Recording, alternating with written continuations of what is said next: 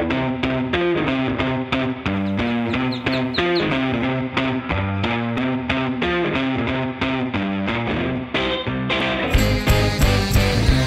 original aspiration for this brewery was that I could one day sit at a dinner table and regale a story about how I won some of the brewery and how it all went to shit. You really want to create something where you can grow your own grain, source your own water, work with local people and local artisans to create a great beer. We have a wood-fired brewery, and like we're going back to essentially prehistoric methods. Beer back in the day was made in because otherwise you make it a stainless steel, you know exactly what it's going to taste like.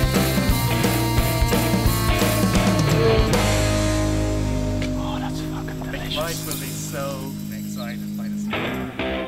I think a lot of what we're going to do will be embracing the uncontrollable. Electricity is like a really high form of energy. We use it just for heat, which is like the lowest form of energy. It's like, well, why do that?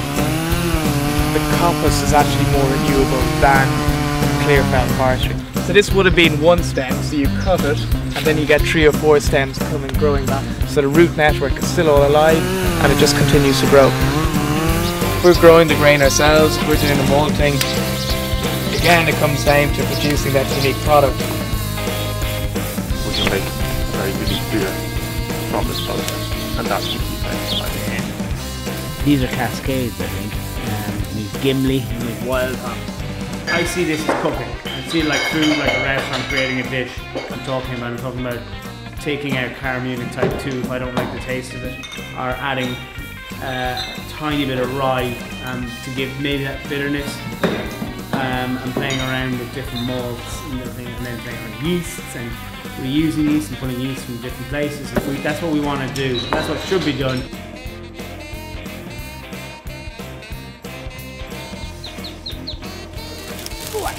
And dinner we had last night?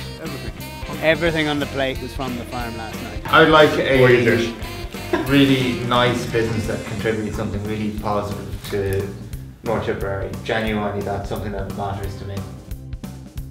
We are now in touching distance of our beers being actually legal. It's going to happen. It's now actually definitely 100% happening.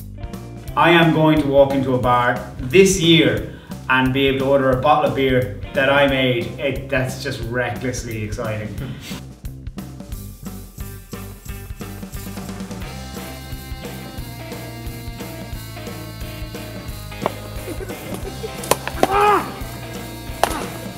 You done?